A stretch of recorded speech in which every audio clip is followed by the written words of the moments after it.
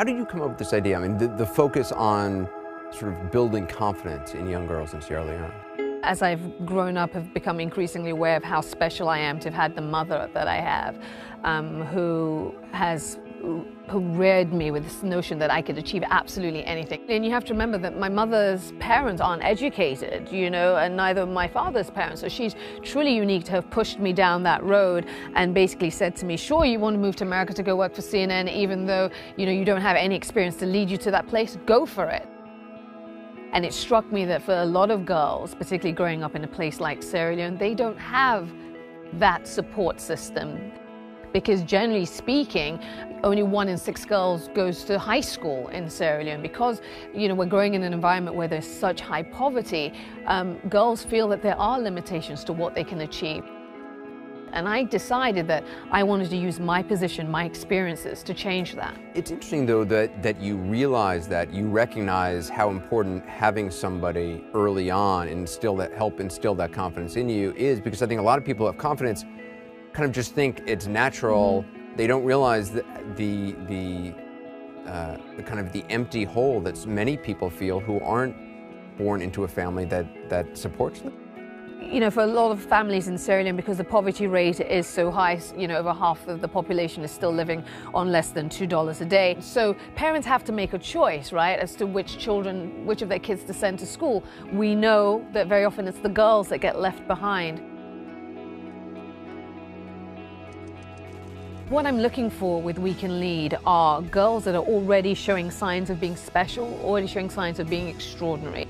I'm looking for those girls to bring them into my program and not just give them educational assistance in the form of school fees and pay for their books and tuition, but also pair them up with mentors, other incredible women who have achieved things already, who will guide them and nurture that potential. Girls can, you know, apply themselves, they can be nominated by other people. And basically what we're going to do is we're going to look, as I say, for girls who are not just outstanding, but girls who've already shown the capacity to lead in their homes, in their communities, in their schools. There has to be some, you know, obviously academic acumen as well.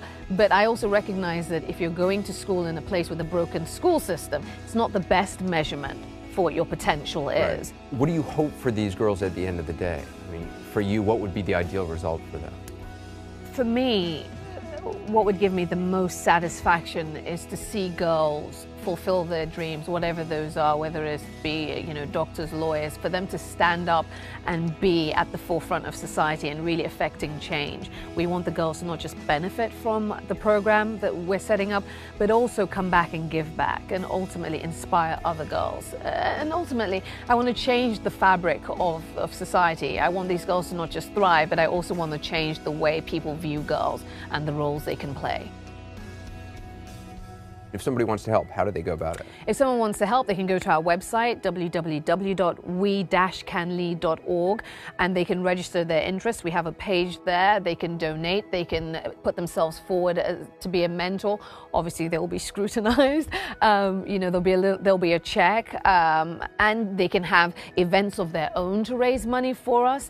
You know, they can just become an ambassador for We Can Lead and get the word out. We need to educate our girls. We know what it means for the girls themselves, their families, their communities, and countries as a whole.